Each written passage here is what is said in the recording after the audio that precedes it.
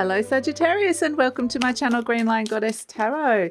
Now this is your monthly reading for October. We're moving into eclipse season. So we have 2 eclipses in October. We're in Libra season, moving into Scorpio season. So we have the new moon in Libra, which is an eclipse, and the full moon in Taurus, which is the opposite sign of Scorpio at the end of the month. And that's also an eclipse. Now what I get for you is having fun. Have lots of fun. They're showing me, you know, when you're a kid or kids do this, there might be a hill, like a grassy hill, and they'll roll down it and it's just fun and silly.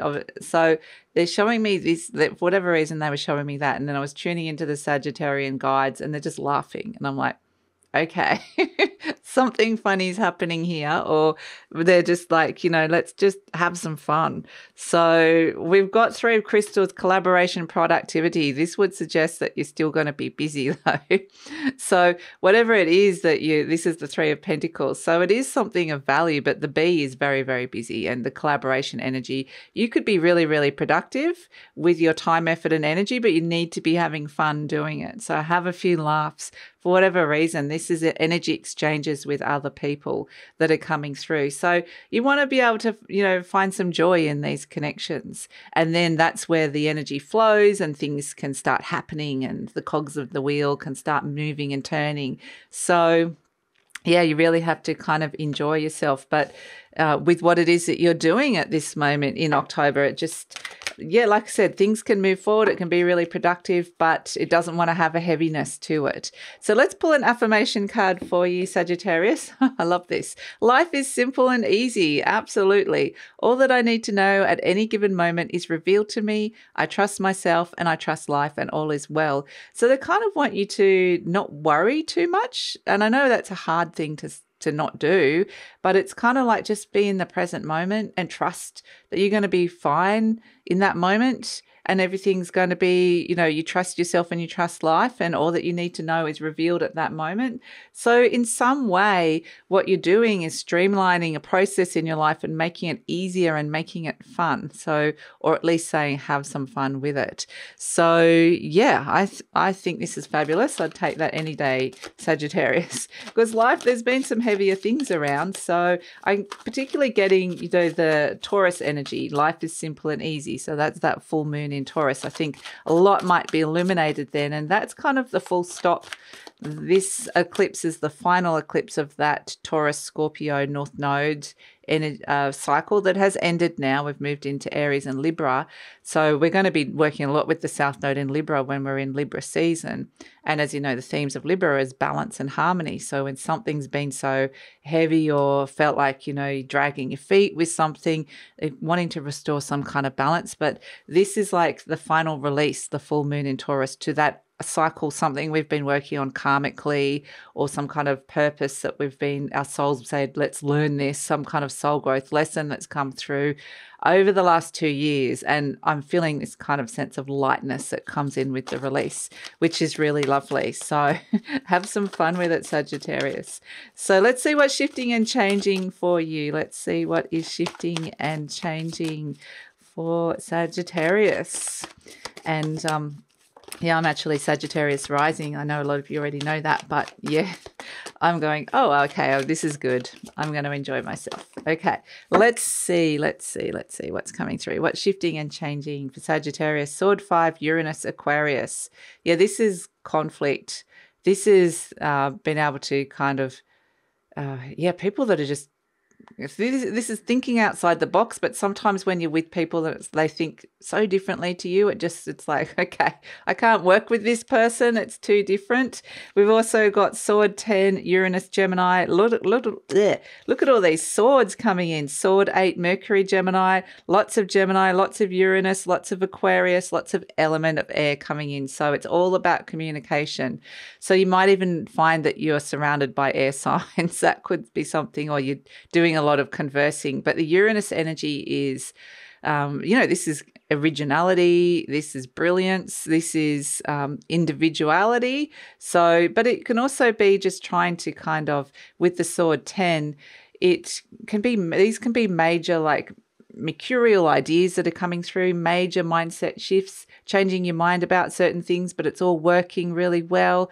The Sword 8 Mercury Gemini, you're coming up with solutions and ideas. And so you're all kind of putting your minds together. You keep getting these 3 cards. So you got 3 crystals, 3 cards here. So there might be like a group energy here around it. And I just feel like it's like, okay, I'll just get this element of air flowing like this. And if something needs to be let go of, you let go of it. But, you know, you don't hold on to that. So you're kind of seeing, I think it's working so quickly, like you're not holding on to anything. If something just doesn't work out, it's like, no, let it go. And so it means that the flow of the conversation and working through things works really well. So there could be things that don't work out. There could be conflict, but you move on from that really quickly. So let's see what else is coming through. There could be restrictions or limitations, but you kind of finding solutions, having the courage to come out over that. So let's see what else is coming through for Sagittarius. So Sagittarius, just wanted to let you know that this reading is for Sagittarius, Sun, Moon and Rising. Always recommend to watch all 3 of your placements if you know where they are, because it gives you a fuller picture of what's going on for you, a more holistic view. And this is a general reading, Sagittarius. Just take what feels right, leave the rest. Always trust your intuition. I feel like this is, you know, people putting their heads together. Let's think this through. Let's solve this. Let's come up with some kind of brilliant, like, move forward. So yeah, it feels really productive, like brainstorming even as well, like a brainstorming energy. Yeah, coming in with this. So, and if this reading does really resonate, there will be an extended reading and we will be looking further into the future. So the link for that is in the description box below, and that is hosted by my Patreon channel. So I'd love it if you come and check that out, because you also have access to a whole heap of premium content as well as the extendeds. And yeah, also, oh, the Ace of Cups. You're going to love this, actually. This is great. I think this is feeling really good. But it's interesting because it's almost like you're moving into new territory. But yeah, here's the Sagittarius energy of the Knight of Wands coming through. Hanged Man, you're having like some major like revelations and major kind of, this could be really inspirational or very creative time for some of you as well. The 8 of Swords, 2 8 of Swords right next to each other. Here they are. Double 8s. Okay, let's put them up. So this is where you're overcoming limitations, really working that through and putting a lot of energy and focus into that.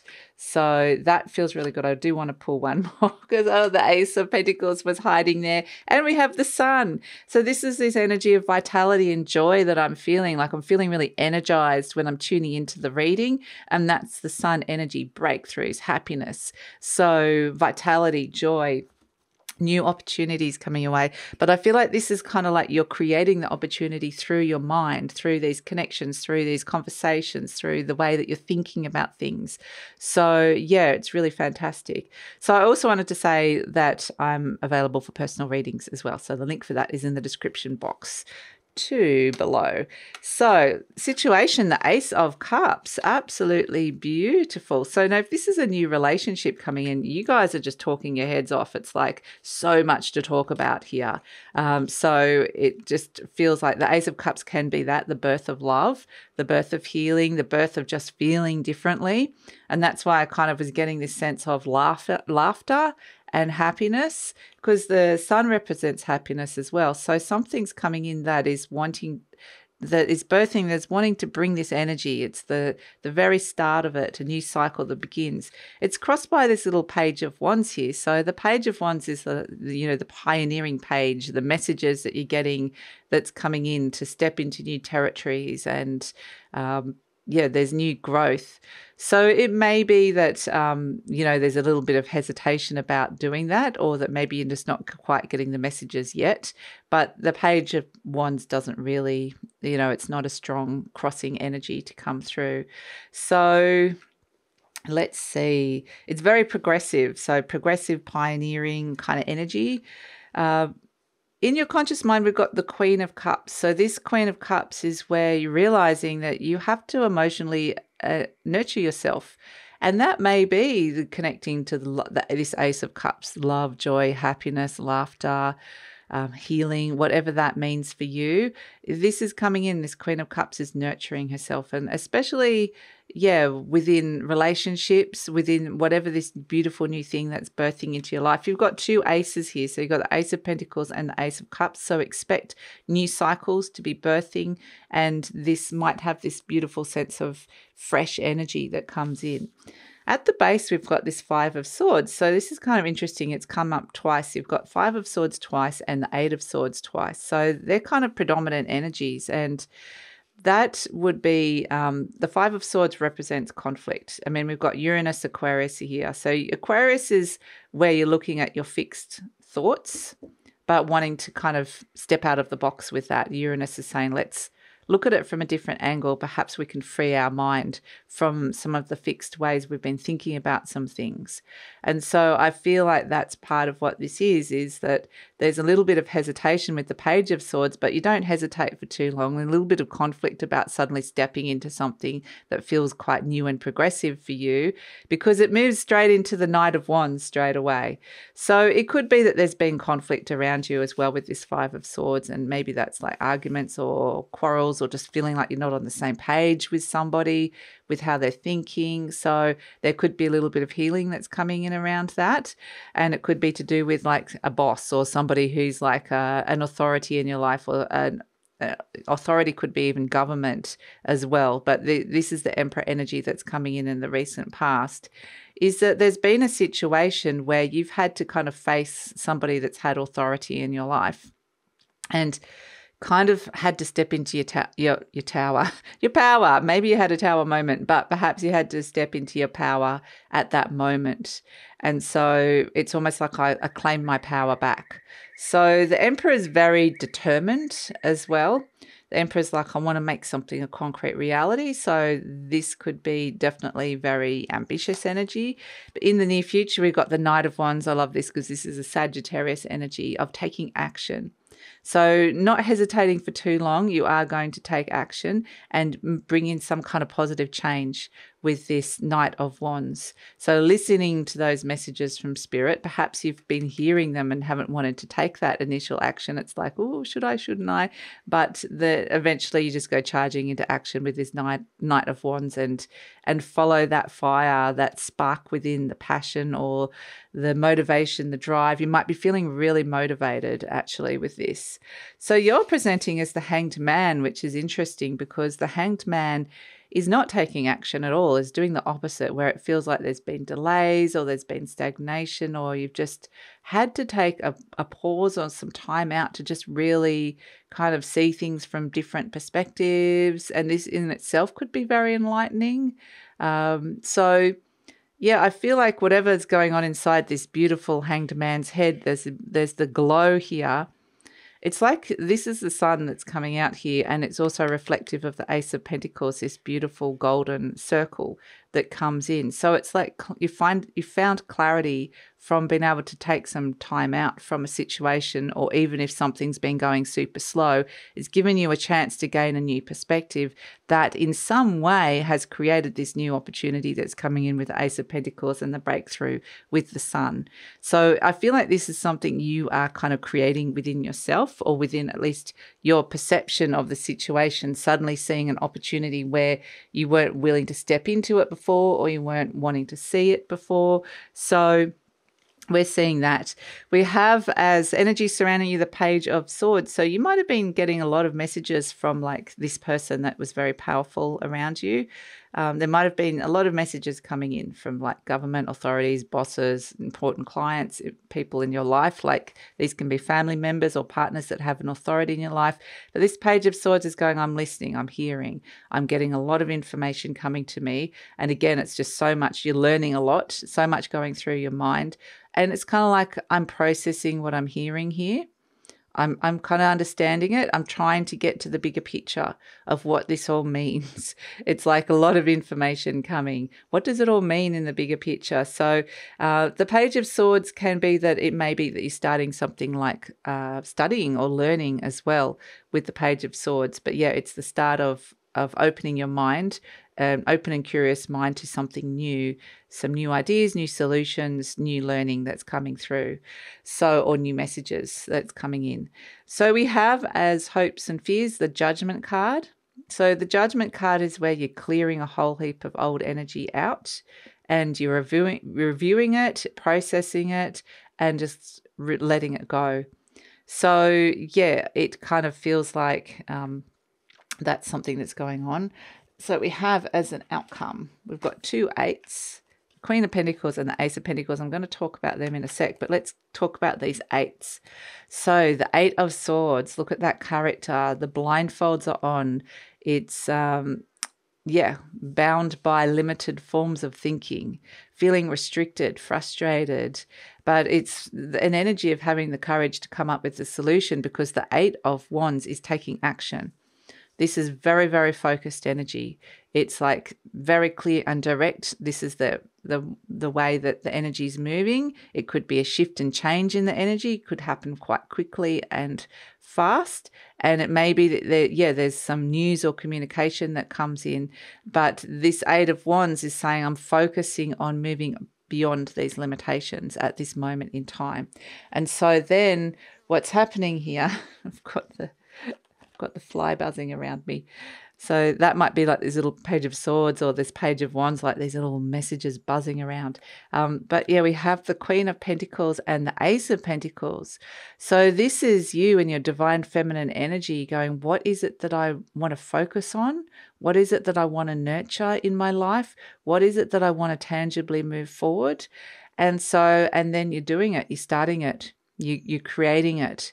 So this is the Ace of Pentacles. The new cycle begins. And so you're putting your time and effort and energy into something that makes you happy, that could be really, really productive. So it's fantastic. So the Ace of Pentacles can be anything, like a new project, or it could be a new career direction, or it could be a new job, or a new something new coming in, a new cycle coming in around money and home or health. So it's something that you really want to love and really nurture. So that's why we've got the Sun card, which is this sense of suddenly there's breakthroughs, suddenly the sun is shining, seeing something really clearly, there's opportunities coming your way, and inner child is really happy here. We see the inner child on the horse. So it is this sense that the inner child energy wants to be having fun. It's playful energy, it's bliss, it's joy. So again, it's that image of the kid rolling down the hill and just laughing, and the guide's just laughing. They want you to connect to that energy.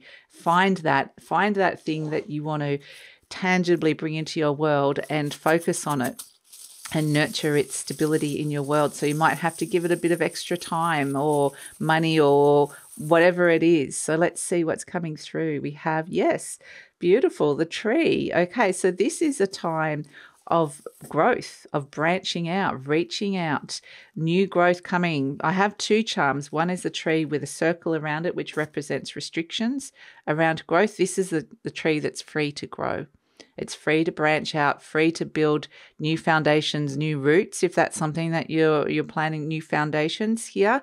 But yeah, definitely, it can even be related to family as well, like family tree. But I feel like it's a really, really positive time for powerful growth. And this is a fully grown tree here. This is not just a little bush or a seedling. This is something that wants to grow to be strong.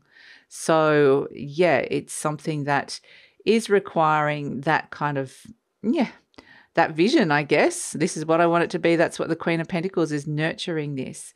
So coming back to life is simple and easy. Yes, whatever it is that you're doing here, simplify your life, prioritize the things that bring you joy and love. And it's very much a go with the flow energy and be really in the present moment. So, remember to enjoy yourself. There's something beautiful birthing here. So that's a reading, Sagittarius. I'm going to take it over to the extended reading now. We're going to see that this might feel like, a happy breakthrough, nurturing this new opportunity, this new cycle in my life. So let's see where it's all going. Let's see, because it feels like this feels so good to be able to do this, and the productivity that comes through could be really great. So don't be afraid to open up to other people's ideas or other people's with this collaborative energy that's around it as well. That could really help this start to move forward. So, or other people's input in some way. So, but yeah, we're just going to see where this is going. It's the very beginnings of it with the 2 aces. We have the sun that is here we need the sun for the seed to start to grow. and the water of the Ace of Cups. So it feels like the time is right for this. So let's see what is coming in. Let's look into the near future, the future beyond. And yeah, we're going to just ask any clarifiers if that needs to come through. So that's all in the extended reading. Love it if you come over. The link is in the description box below. And the extended reading is hosted by my Patreon channel. And so you have access to a whole heap of other extra content as well. And just a reminder that I do personal readings. The link for that is also in the description box below. And please like, subscribe, share, leave a comment, Sagittarius. Love to read your comments and take care.